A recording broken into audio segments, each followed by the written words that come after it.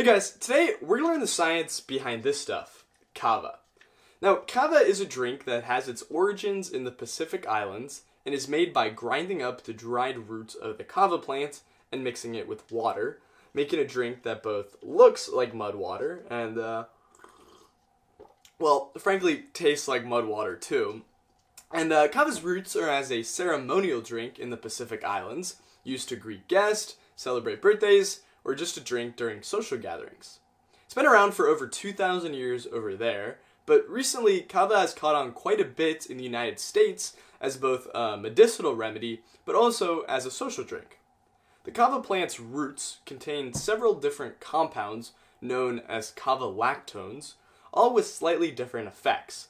But Kava and these kavalactones have been known to help with anxiety, depression, pain, insomnia, and also give a sense of euphoria. There are 6 main kavalactones, with the first increasing dopamine, giving that sense of euphoria. The second increases levels of gamma-aminobutyric acid, or GABA, and this helps to regulate emotions and reduce anxiety. The third and fourth kavalactones calm the central nervous system, which helps ease pain and with sleep. And finally, the fifth and sixth ones increase serotonin, which regulates mood, appetite, and sleep, and a deficiency in serotonin can cause anxiety and depression. Now, different strains of Kava contain different levels of these various kavalactones, meaning they can all have slightly different effects. Now, I know all this can sound a bit like Eastern medicine and a little hippie and sort of out there, but this stuff has a pretty considerable amount of scientific research on it.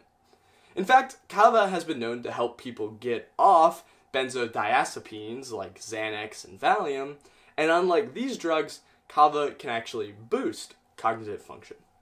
In other studies, Kava has been shown to be as effective as certain anti-anxiety and anti-depression drugs. And a lot of people also drink Kava as a healthier alternative to alcohol or other drugs, as a lot of Kava bars, as they're called, can have a very similar social atmosphere to a traditional bar. Now, one really interesting thing about Kava is that it has a reverse tolerance, which is very different to almost every other drug, all the way from caffeine to heroin, in that instead of building up a tolerance to the substance and needing more to get the same effect over time, Kava is the opposite, whereas the more you consume, the less you need to feel its effects. This is because your body will build up those kavalactones over time, and once they're already in your system, you won't need as much to feel its effects. And for that same reason, a lot of first-time Kava drinkers may not feel anything at all.